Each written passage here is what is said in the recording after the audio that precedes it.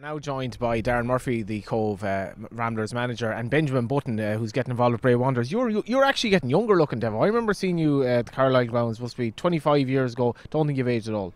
Well, I tell you what, you don't look too good. You got to go and get a health check by the look of you. that may also be right.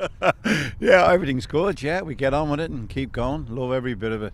Nothing changes. Every year it's the same. Just try and get the results and get a little bit of, emotion into the thing. Not only that, but desire and hunger, and try and win a trophy. That's what you want to do. How long are you managing now? Oh my God. Started.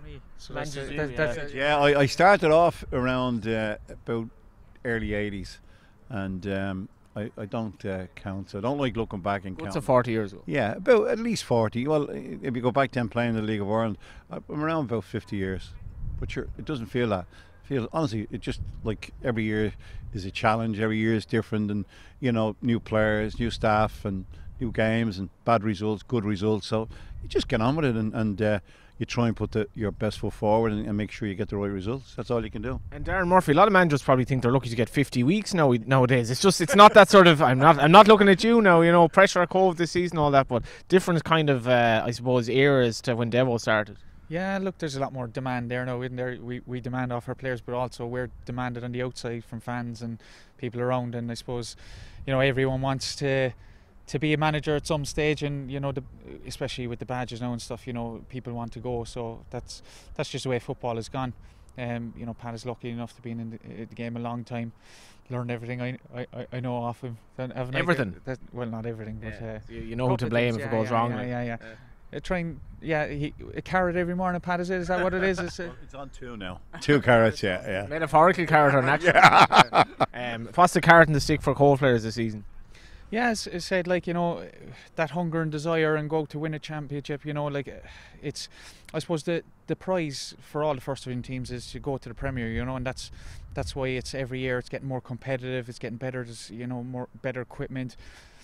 Players are getting fitter and stronger, because the prize at the end of it is to go to the Premier Division. Then, there's a chance at Europe, and I'm trying to really kind of drive that into players, and even younger players, trying to get into the League of Ireland.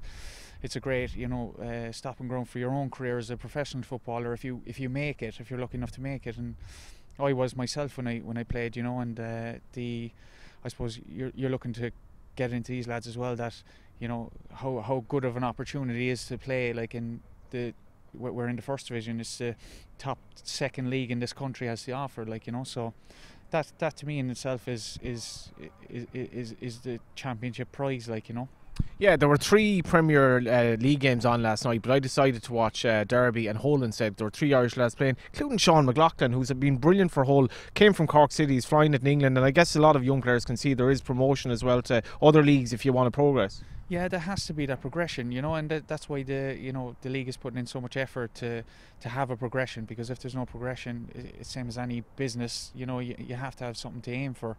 And I think even looking at those players, probably advertised a bit more to younger players, that there is a chance and there is an opportunity, if you go and take it. Just Bray and Cabinteely, the merger, what would you tell fans of either club in terms of the new season, how it's going to work out? Well, there's only one club, it's Bray Wanderers, and that's it. You just get on with it, and it's like anything in life, you've got to embrace change. And we've worked very, very hard over the last couple of months, harder than I think I've ever worked before, and it's only for one thing, and it's for Bray Wanderers to win the league or get promoted. And what is same as Darren, we're all going to compete. It's going to be I think it's going to be a great league this year. There's some great teams. He's done a great job. Cork City, Galway United and Waterford, the money that they're putting in, the stadia they have, and then to mention the other 6 as well, how competitive it could be.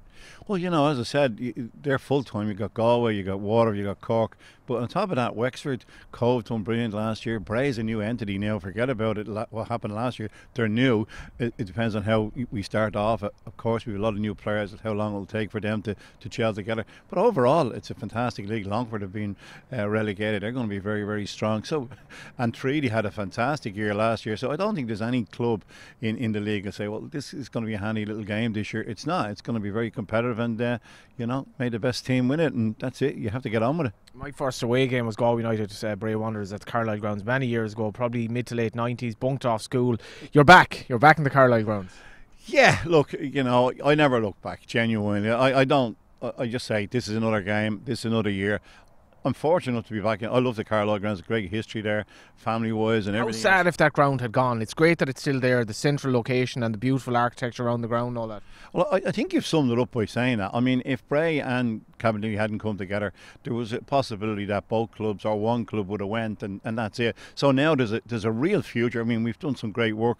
We've relayed the pitch already. The lights have been done, new showers have been in, new dugouts. It's just fantastic what's going on, and there's a lot of energy around the place, and we just hope we can produce that on the pitch, because that's all very fine off the pitch, but you're only going to be judged on the pitch. But no, it is great, and it's a lovely tradition there, and it's a lovely place to play against. No different than it is in Galway or Cobh or anywhere else, and we all love our football and we want to keep it going. So I hope people just buy into it. I mean, I think this year we've sold more season tickets than they have done over the last 4 years. So, you know, signs are good. And it's hard not to have a soft spot for St. Coleman's Park. Yeah, look, it's a lovely pitch to play on. I think any footballer that wants to, come down there and compete as well, it's an old school pitch, But as Pat said there, the facilities are improving every year, and that's what we want at the clubs, and it's great to see it. Even though it's, if your own club's doing a bit or another club is doing a bit more, that's the most important thing for me, is that, they do put money into the facilities, and the fans come to the games. So come to the games. Absolutely, come to the games. It's going to be a brilliant first division this season. 9 teams, 5 vying for promotion for the playoffs at worst.